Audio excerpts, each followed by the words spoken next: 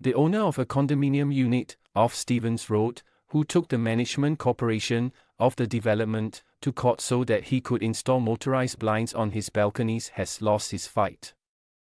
In late 2022, Mr. Su Hu Kun Peng sought approval from the management corporation of Stevens Loft to install blinds on 2 balconies of his double-story penthouse, one on the 4th floor of the building and the other on the 5th. The mechanism for the blinds, which had horizontal and vertical tracks, would have been installed on the ceilings, pillars, and surfaces of the walls of the balconies. Among other things, he said he was concerned for the safety of his children. The management corporation first refused his request in view of the uniformity of the building appearance. After his lawyers issued a letter of demand, the management corporation's lawyers added that mounting any structure on common property walls would amount to exclusive use of common property, which requires approval by way of 90% of the votes at a residents' meeting. There is one other unit in the development with a motorized blind installed, which the management corporation says it is taking enforcement action against. Roller blinds are permitted for shade, and an awning is permitted to be installed on the ground floor for safety purposes. On March 3, 2023, Mr. Su Hu filed a court application to challenge the management corporation's decision. Mr. Su Hu, who was represented by Mr. Joseph Tay of Shutlin Bok, argued that he was entitled to install the blinds to keep insects out and as safety equipment to prevent harm to his children, without requiring the approval of the management corporation.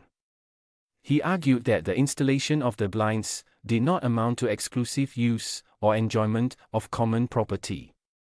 The management corporation, represented by Mr. Daniel Chen of Li, contended that the blinds amounted to exclusive use or enjoyment of common property, for which a 90% resolution was required. It presented evidence from a professional engineer that the walls, beams, and columns to which the blinds would be attached were load-bearing. The Building Maintenance and Strata Management Act lists load-bearing wall, column or beam as examples of common property and structural elements. The management corporation argued that the blinds did not amount to safety equipment and the installation was not in keeping with its guidelines or the appearance of the building. In August, District Judge Sim Mei Ling dismissed Mr. Su Hu's attempt to order the management corporation to consent to his request for the blinds. She accepted the management corporation's argument that the blinds would be attached to structural elements that fell within the definition of common property. The district judge concluded that the installation of the proposed blinds constituted exclusive use and enjoyment of common property. She added that even if she were wrong on the issue of exclusive use and enjoyment, the blinds affected the appearance of the building, which justified the management corporation's refusal to approve the installation. She said the management corporation had stipulated the use of mosquito netting to keep insects out, and the blinds would not be in keeping with these guidelines. She was also not persuaded that the blinds amounted to a safety device, noting that the marketing materials did not claim such a function. Mr. Su Hu tried to appeal, but on December 19, the High Court denied him permission to appeal against the lower court's decision.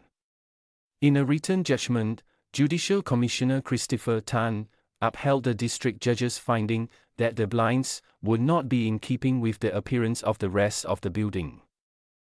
The Judicial Commissioner said the intended appeal was thus unlikely to succeed, even if the district judge appeared to have made an error of law by concluding that there was exclusive use and enjoyment of common property. However, he said this was not an error that merited an appeal, given that the district judge had gone on to consider whether the installation of the blinds was in keeping with the building's appearance.